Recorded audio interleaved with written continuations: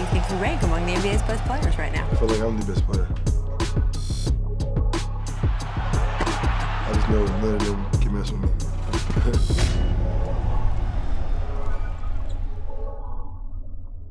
You know, James is he's such a fantastic player. And, you know, all I can do is sit on the sidelines and just shake my head. You know, like some of those plays he was making, the shots that he was making. You know, those are difficult shots for 90% of the players in the league. And he makes it look effortless. Who's the most unstoppable player in the league right now? The guy's averaging 39.5 points. In the streets, that's 40. That's James Harden. I mean, he's a lefty. You want a mid-range pull-up, you want a floater, you want a layup, you want a dunk, you want a free throw. He's legendary for his step back. You can say that it's a travel, you can say it's not a travel. Ref doesn't call it, so I'm all for it. Find a way to stop it, travel or not. All records are a sense of pride for the work that you put into the game. So, you know, yeah, I'm happy to have it because I think it showcased how much practice and effort that I put into it. I think what you're seeing with James Harden is the same. You know, he's not doing this off the whim. It's something that he's worked and he's perfected to a point where the results are starting to show. He's good enough, and he's definitely, you know, one of the most unguardable players that this game has ever seen. But, you know, a lot of mistakes of putting their hand in that cookie jar. You know, it's something that we've talked about, something that, you know, we knew we couldn't do, and we did it a lot, you know, so that's the mental focus part of this season, you know, that, you know, we've struggled with. There are only 3 humans on Earth who have had these crazy scoring streaks of 30 points or more over and over and over again. You had it 14 games in a row, you had it 16 games in a row, and James Harden, of course, crazy streak this season. What do you think of what he's doing right now? Well, I think I'm not a fan of in terms of winning championships. I don't think that style is ever going to win championships. But at the same time, you have to keep your team's head above water to win games. So you have to do what you have to do to win games, and he's doing that, right? Now, I think... So are you saying you don't think James Harden and the Rockets, as constructed, can win a title? Not with this style of play, it won't win, right? With one player dominating the ball. Now when you have Chris Paul come back and you have more movement to the offense, where you move guys around, where you're harder to find. And Chris Paul's back, but you mean more in the... Yeah, because listen, if you take one player, you put him at the top of the key, or you put him on the wing, and you're running screen rolls, you're always in front of the defense. The defense can key on that, particularly in the playoffs. And that's easy to defend. Yeah. It's easy to defend. Now, what he's doing is absolutely remarkable, though, and I think it's a testament to how remarkable it is because people are now trying to minimize what it is that he's doing. I mean, he's doing some phenomenal stuff. I mean, you know that James Harden is also evolving the game right now. Is that level of criticism that he's getting, is that warranted for how he's playing? No way. No way. I mean, that man has so much talent, and he's so great, and he deserves all of the praise that he gets. You know what I mean? There's always going to be a critic out of there. There's always going to be out there, somebody out there saying you can do something else better than what you're doing. But, you know what I mean? I think he just keep his foot to the pedal and keep his foot to the floor, and keep rocking, man, and doing his thing. Because I know his teammates love having him in their foxhole and rocking with him night in and night out. So, James, keep doing your thing, man. What excites you the most about playing against him in particular? Well, just the skill level. Obviously, he has a lot of respect of everybody in our league, so we understand how talented he is and how well they play when he plays well. So for us, it's just about playing great team defense, making sure we're staying disciplined on both ends of the floor, but making sure that we play our type of game and make them adjust to us. So it's the physicality of the game. He sat him down, as my kids would say. He sat him down. So that was a nice move. I'm just glad I'm not that guy that failed. Well, that was very disrespectful, but that was a great move. And you mentioned that you thought James should have been the MVP last year. Do you even think there's a conversation, a debate this year? No. You know, he earned it. You know, the things he's been doing, you know, all year is incredible. You know, I think he's locked for it. You know, he deserves it. So, you know. One of the people you got advice from when you were trying to turn things around was, ironically, James Harden. Yeah. What advice did he give you then you can use against him now?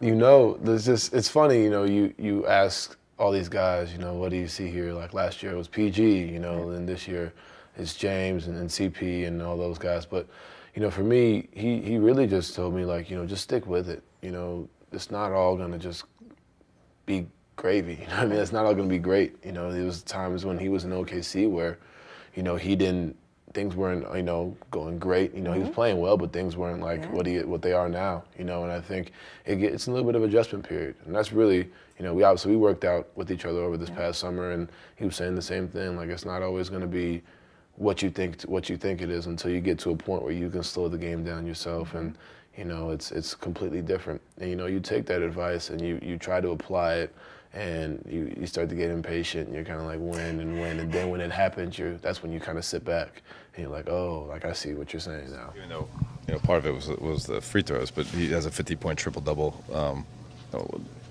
When a guy has a performance like that, how hard is it to overcome that as an opponent?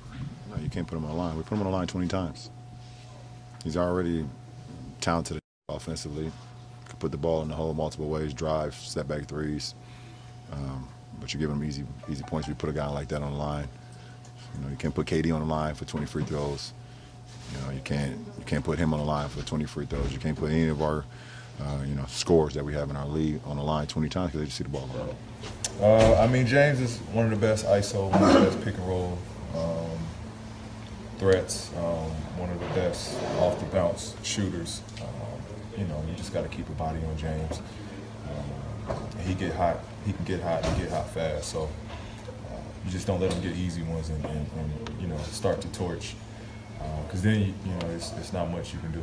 Whether he's throwing a lob or he's coming off those pick and rolls to finish, or he's, you know, stepping back for his three. You just can't allow him to get hot. Was that you throwing a 13 on your jersey after you got caught that job? I've seen that once or twice. I tried it myself, and obviously they got confused. Thought it was, you know, they knew it was somebody different, so they called it. But it is what it is. You don't often get called travel zone. I guess that was it. Well, not on that move, because I thought that was okay. It's copyrighted. Yeah. Were you trying to add that? James Harden and the Houston Rockets, these gentlemen are on the path to this championship glory that you were able to attain? Yeah, sure. I think the focus is there. And it's amazing. You know, if you look at Harden, you know, last year, put up amazing numbers. Didn't make the All-NBA first team. Didn't make the All-NBA second team or third team, right?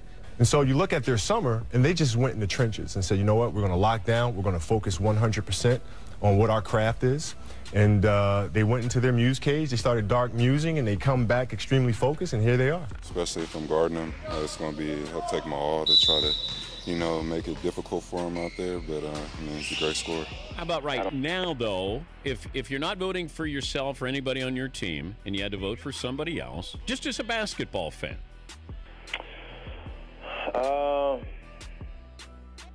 I'd probably say James. You know, they had to get rid of one guy, and, you know, he was that guy. You know, he is a max player. Went to Houston, just got the max, but he reminds me of the unselfish little brother. He came in, he didn't complain that he came off the bench. He relished in his role. He learned from the two guys. He kind of stole Ginobili's style and took it to another level. He's a great player, but now that he's in Houston, he's ready to become a star. You know, they asked him yesterday, are you ready to be the man? And he said yes, and I think he is. At the top of the key in that pick and roll, he's very Ginobili-esque. He's very tough to beat. So if he plays like that, Houston should do well. He's unbelievable. He's a great player, very young. Of course, I'm in a different part of my career. I'm playing my last few years, and he's just starting. I mean, what did he want? A free throw, a three-pointer, a layup? He got whatever he wanted in that game, and I got to be better at taking that away from him. Well, I think when we played them in the Western Conference Finals a couple years ago, I think that lit a fire into James. You know, he was very upset at how that season ended, and he came back the next season, the year after that, and he's gotten better every single year. You know, so I think because of him alone, you know, they have a chance. You know, obviously James is a guy who can get you 40, 50 points, you know, pretty easy. Then you have Westbrook, who's dynamic, going to the basket and finishing around the paint, getting rebounds and getting assists. So, you know, those two guys are, you know, very tough to stop. Funny story. I pissed James Harden off. So what happened? I'm in Philadelphia. We're filming Untouchable. Okay. And I had a day off, so I decided to go to the Sixers game. James Harden is playing in the game, and the whole game, the whole first quarter, he's off. And I was like, you know why you off? because you're in my city. Your beard stinks. I hate you. I was like, I hate your calves. I told him, I said, I think you got butt shots. I was saying a bunch of stuff to him. And he got mad. He said, remember all of this. He said, I'm about to cook you. I said, you gonna cook me? Well, put me in the pot, because I'm ready to be cooked. And we're talking like I don't even know why he's paying me this much attention. Like, at some point, I was like, James, this is very unprofessional on your behalf. Like, you're not even supposed to be talking to me this much. James went on to score 55 points, and here's the bad part. They beat us by 30. And with like a minute left, he was dribbling the ball, staying in the half court, and he was just staring at me. And he goes, tell your team what you did to him. And I said, you keep your mouth shut. That's our business. What have you learned about guarding him through the playoffs last year? I mean, you guys faced him many times. He can't reach. You gotta stay disciplined and straight up. Definitely don't reach on him, and just you gotta lock in every possession. You can't relax. You can score bunches.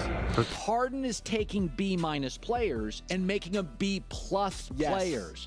Yes. This is what Westbrook doesn't do. Russ, going up against James in a playoff series, you guys are friends. I know you won't be like chumming it off the court, but is that a cool thing for you that you guys are going up against each other in a big time series? It's definitely cool. It's a great experience. Something that you can talk about later on down the line. It's definitely it's good. You can guard Westbrook for a game or Harden. You got to pick one. It don't matter. Why not?